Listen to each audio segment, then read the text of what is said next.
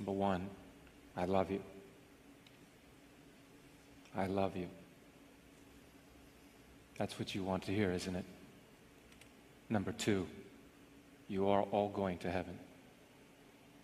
And you say, how do you know this? It's very simple. God had been in your heart a long time.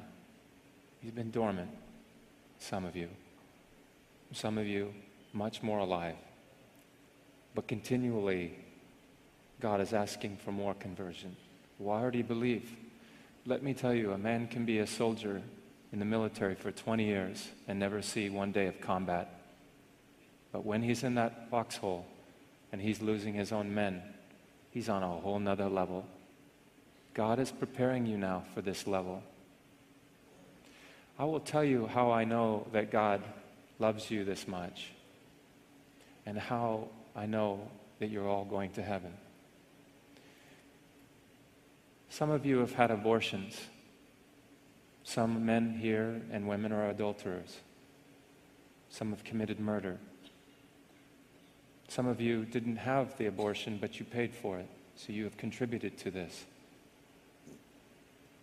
Many people are a part of this great sin in this country. Over 50 million in the United States alone. 45 million die every year in the world. These are all God's children, and God brings them home. Now He wants to bring you home, now, in this moment. This is a chance for heaven right now.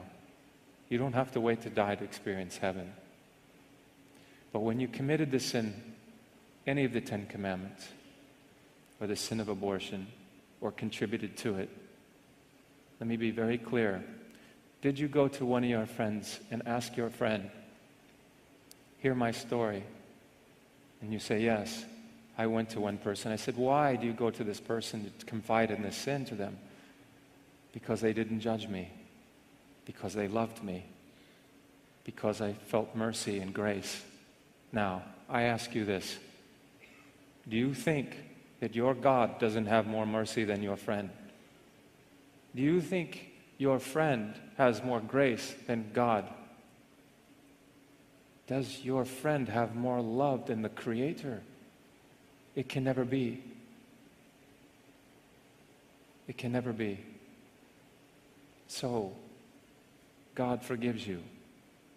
And now He needs you to begin again. To accept forgiveness. Earlier I said, God never sends a man into hell. People choose this place. Your choice. God made you and loves you. There's never been another like you. He deemed that you would come here. He asked you and you came. Today, you came. You had the courage to come. And there was plenty parts of the world that pulled you from today from even coming, but you came. Don't you know how much God will remember this? Do you think He is a God that's just sitting there waiting to toss you off? You are perfect. There is no one else like you. And without you, He would cry. So He's coming to you now. Right now, in this moment. All He has to hear from you is yes. Yes, you've accepted Jesus, some of you. Keep accepting Him. Every time we sin, we deny Him. Be holy. Be perfect just as my Father is perfect.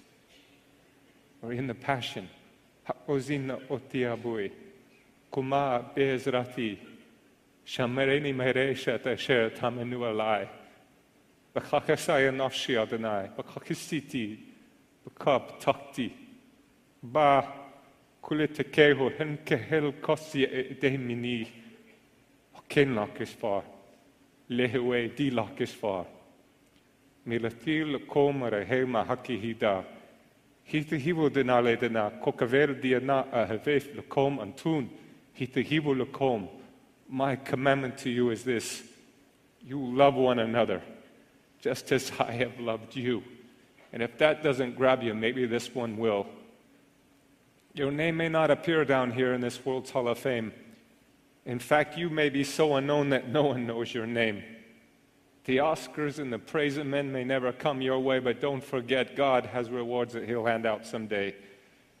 This crowd on earth, they will soon forget when you're not at the top. They will cheer like mad until you fall, and then their praise will stop. Not God, He never does forget. And in His Hall of Fame, by just believing on His Son, forever there's your name. I tell you, friend, I wouldn't trade my name, however small, that's written there beyond the stars in that celestial hall, for all the famous names on earth, or the glory that they share. I'd rather be an unknown here and have my name up there. God bless you. Fantastic.